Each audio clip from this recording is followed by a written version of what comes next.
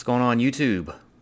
I wanted to make a video now, the next part in my cheat engine tutorials, basically just using the same techniques that we've used through the previous 2 or 3 videos that I have posted. This is just to give you an idea to start thinking in terms of everything that you can try to modify. You know, typical things are like health and coins, money, experience, whatever, things like that. But there are other things that will come up that you'll start noticing in games that maybe you want to, you know, hack or whatever, or change or cheat, whatever. So this game, DLC Quest, it's a really fun game, funny more than anything, that basically makes fun of how much DLC you have to buy in games nowadays. In this game they make you buy DLC just to move left. Crazy stuff like that. It's pretty fun. Anyway, this part that we are coming up to here, I'm going to go ahead and continue the game. This guy, he says for you to get the sword, you need to use that grindstone right here. Well, let's see. Let's click out of it. Okay, never mind. I can't use my mouse pointer over it. Anyway, you need to use that grindstone over there and turn it like a revolution of 10,000 times. So you have to hit the X button 10,000 times to get your sword. If you don't want to do that, then you go get the DLC for like 15 coins that you collect in the game to have every one revolution of the wheel be equal to like 1,000 turns or something. So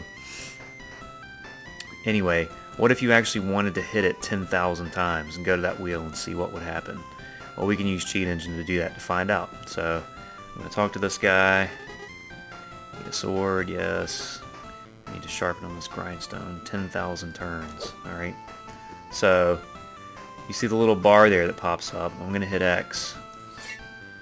Alright, so that's 1. And I'm just going to hit X a bunch of times to see if we can get that blue, that little blue counter there inside the bar. See how long it takes for it to move up at all. So there's the DLC I could go buy in the game with coins that I find to make this process go significantly faster. That blue bar has not moved. Okay, there we go. We got it to move just a tiny bit. So if you really wanted to sit here and press this button 10,000 times to get the sword, then you could do that. Well, let's fire up Cheat Engine and see if we can make that happen significantly faster. Alright, so we're going to bring up the DLC quest, attach it. Alright, and since I don't know how they're going to represent the value for that, I'm going to select all, and then unknown initial value since we don't know what it is. So let's do a first scan. Alright, now we're going to continue the game and we're going to hit X. Alright, and we know that that probably increased a value. So we're going to search for an increased value. Alright, so let's continue game and then let's hit X again. And next scan for increased value. Alright, now we can do an unchanged value, since we see some numbers fluctuating here, just to try to pare down results. Okay, that took a lot away, that's good. Now I'll go to increased value, again, hit X, next scan, alright, X, X, X, X, X, X, just keep pressing it, because hopefully we're just continuously incrementing a value or increasing it. Next scan, we're getting down to a nice low set of results here. Let's do unchanged value and see if we can drop them down some more. Oh yeah, changed value again. Alright, so let's hit X a few more times. Increased value, next scan, 108. Continue game, do it again. Next scan. Alright, so it looks like things are staying the same here, and sometimes you'll get this, especially because we've got all selected, and see how this memory address and this one and this one and this one. It's all the same. Remember, the colon and then the number or letter afterwards simply shows that that's how it's representing the value type of what's in that memory address, right? Because we selected all here, so it's going to show us that the value is being represented as 4 bytes, 8 bytes, etc. So basically any of these 4, whatever you modify in any of these, it's going to change through all 4 of them. You see what I mean? So here's one where we've got 1, 2, 3, 4, 5, right? So really we don't have 108 results. We have, you know, one of these, you know what I mean? So anyway, now that it looks like all these values are maybe tied to turning that wheel, let's try unchanged value. 2 more drop down. Let's try it one more time here. Alright. Seeing the red here, that means all these values changed. So all this stuff is incrementing as we use that wheel. So let's just take a guess here. You know, I like to go for, you know, more manageable looking numbers like this. So I'm just going to take a look here and taking a guess that maybe it's actually going to count up to 10,000. Remember, the guy said 10,000 turns. I don't think we've turned that wheel or hit X 523 times yet. I'm going to say maybe 168 possibly, 221 maybe, let's see, 199 maybe. I'm going to say let's try this one first, the 168. Alright, and I'll just try this one. Alright, so let's go to continue game here. Cancel. Continue game. Alright, now hopefully if we change this value, it'll make that blue bar shoot up even higher. So let's just try changing this to 1,000.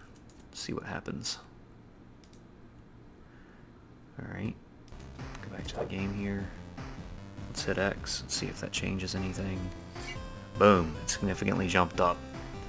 So that's looking good. Every time we hit X here, it goes up 1. See over here, it goes up by 1 every time. So it looks like we found our value here. So let's go to, let's set it to 9,999. Click OK. And hopefully if we hit X one more time, it's going to take us to our 10,000. Boom.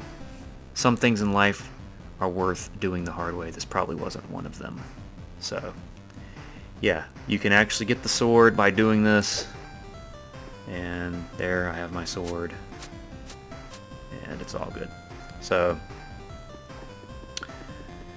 yeah, that's just another way that you can use Cheat Engine to find values. You know, you have to just start thinking in terms of increased and decreased values. You know, forget about the fact that it's health or coins or 10,000 spins of a grindstone or, you know, whatever. You just have to start thinking in terms of, am I incrementing a value? You know, is something increasing? Am I gaining life? Or is the value being decreased? Am I losing life? Am I losing money?